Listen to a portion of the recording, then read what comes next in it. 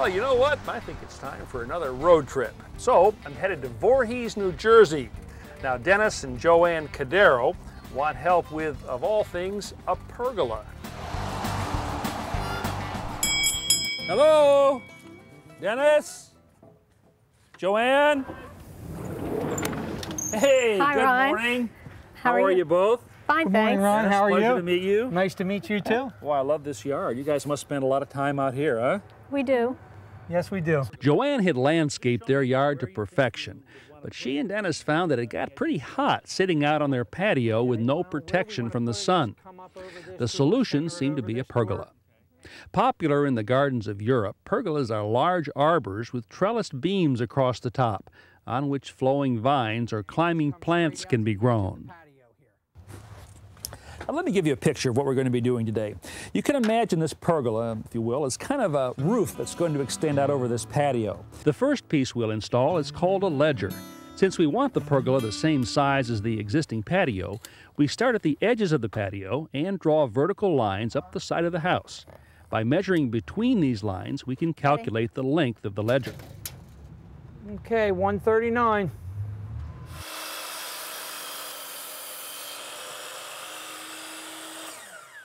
Okay, Dennis, how are we looking over there? Okay, we're fine here. Now, to this ledger, we're going to attach about 6 beams that will run out this way. The 2 end beams are going to be attached to the end of the ledger, no problem there. But the other 4 are going to have to attach somewhere here in the center. Now, I could toenail these in, but I don't think it'd be strong enough, and I don't want to use metal brackets. So, this is what we're going to do. We're going to take this ledger back down, and we're going to cut about 4 notches in it, just like this. We'll put it up, and then we'll cut notches on the end of our beams, which will slip right in here, and that's how we're going to support it. We measure and mark the depth of the notch first, then use a combination square and scrap piece of wood to mark the width. And then this is what we want to remove right here. Once Joanne expertly cuts out the 4 required notches, Very nice. Thank you. we drill pilot holes and attach the ledger to the side of the house with lag screws. With the ledger in place, we move on to installing 2 posts that will support the other end of the structure. The bottoms of these posts will be held in place by these post brackets, which will have to be attached to the concrete patio. This is a hammer drill. It's going to hammer and drill at the same time. This kind of boring requires a carbide-tipped masonry bit, which can be used in any power drill. Today, though, we're using a hammer drill that pounds as it rotates, eating through concrete at a much faster rate. Even so, Joanne gets a good workout. Phew.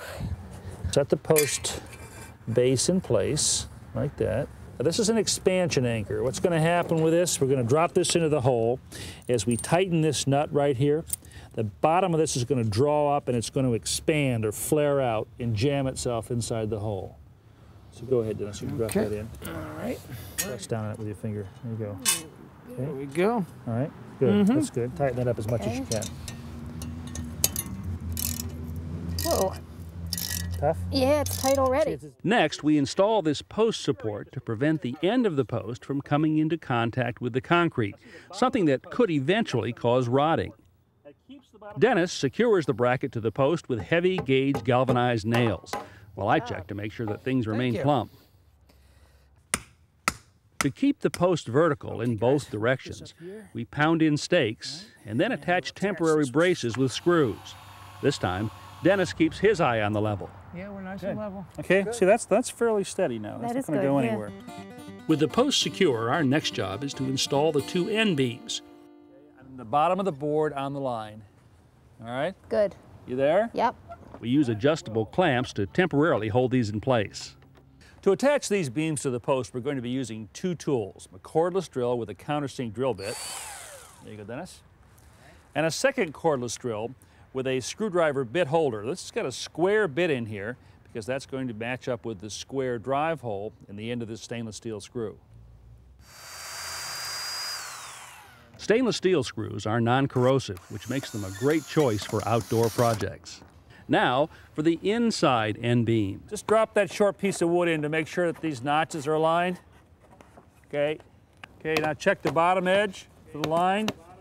And then when you're there, clamp her up.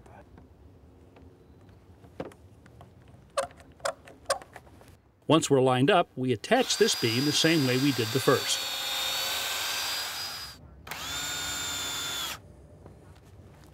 This pergola really has 3 layers of beams. The first layer consists of the ledger and the end beams that we just put up. On top of the ledger and end beams will go 5 additional beams that will extend out from the house. And finally, set on top of those, 8 more beams that will run parallel to the house. Joanne wants these second and third tier beams to have decorative curved ends. So she sketches a design on a piece of scrap wood, cuts it out, And there you go. and sands the edges smooth. This pattern or template allows Joanne to trace exactly the same shape onto the end of each beam. Curved ends completed, Dennis and I next cut the numerous notches that will allow the beams to interlock with one another. Well, now it's time for some assembling.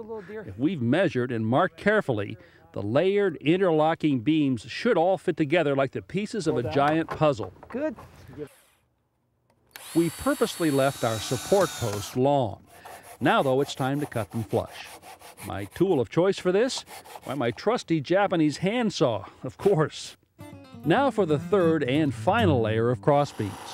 We cut these interlocking notches a bit shallower so the beams will sit higher and appear more prominent. Joanne and I are the workhorses here. Oh gosh, I love the way this is fitting. Then Dennis comes in to help out with the last few. And we have a ceremonial passing of the mallet before we call it a day.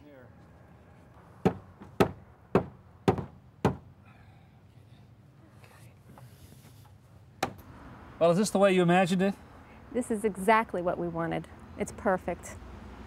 Very good. You happy? Excellent. Yes, sir. Yeah. You know, it's fall right now, but I can imagine sitting here in the summer with the vines growing all over this and having this lot of cool shade here to really make this backyard special. Will you come back in the spring to see the flowers? I'd love to. I really would. And thank you so much for working with me. You were Thank you. great. It was a pleasure. Thank you. You were okay. Thank you very much. All the best to you guys. Yes, sir. Thanks. Good job. Well done.